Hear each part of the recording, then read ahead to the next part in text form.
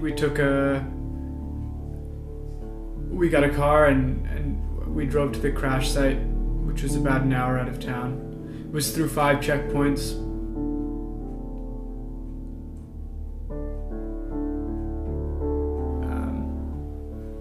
After struggling down these dirt roads and making our way to the crash site, we managed to find the scene of the crash itself.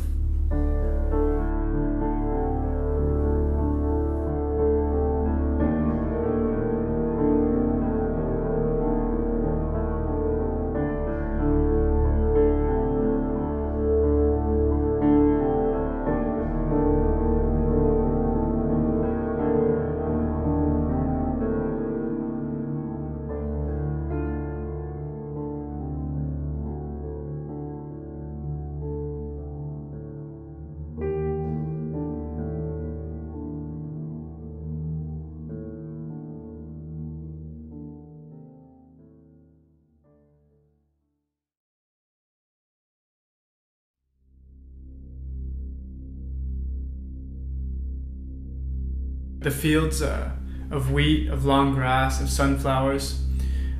You knew that there was a hell on the other side, but the way there, this scene, it was striking. It was really attractive.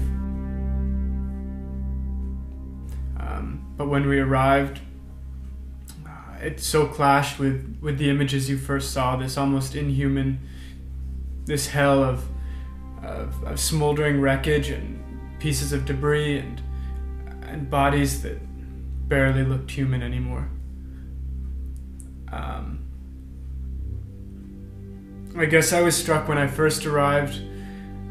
You see these scars of black across this field of yellow wheat, and it's striking. And you see these bodies that, how quickly they lose their humanity.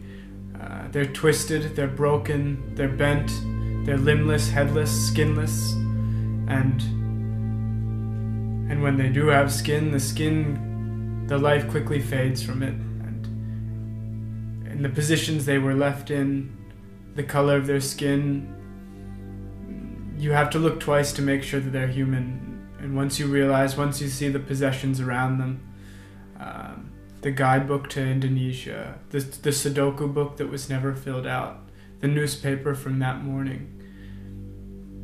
These things really, at least for me, drove home the whole humanity of the incident. It wasn't the bodies. They almost didn't seem human anymore, but it was the possessions that were left over that were striking.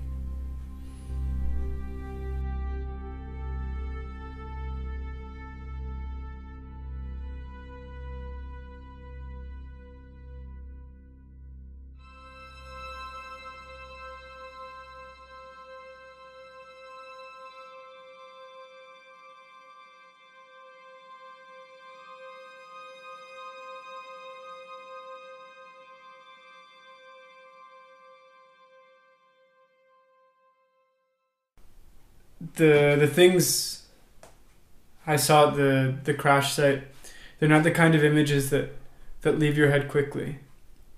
And when you walked through, it was really like walking through a sort of hell. You couldn't have created a scene that was more awful than what we saw, more horrific than what we saw. The bodies themselves were marked with these white flags, but you were perpetually looking down because there were pieces of body everywhere.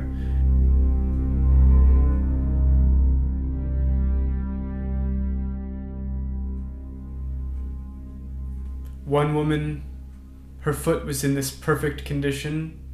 Her toenails were painted this bright red, and it was unchipped. And yet the rest of her body had been just torn apart. It was just this one last piece of her humanity left. Another boy, his face was in perfect condition, but there was a 2-inch hole in his head. His shirt was bloodless. If you looked at him from the front, maybe he could have been alive, but he wasn't.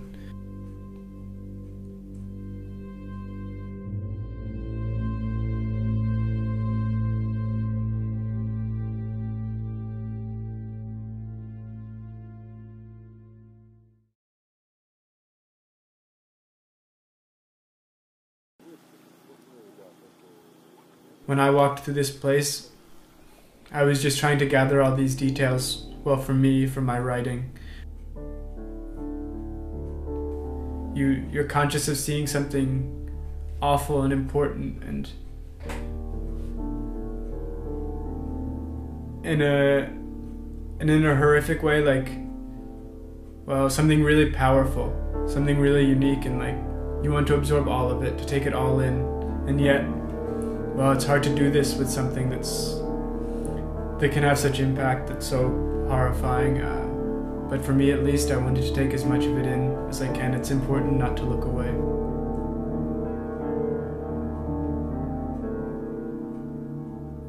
You know, just being in Donetsk, being in eastern Ukraine, seeing all this death, you're conscious of how quickly a life can be taken, whether it's the person walking across the playground during shelling, or whether it's the people who fell 10,000 meters in a plane.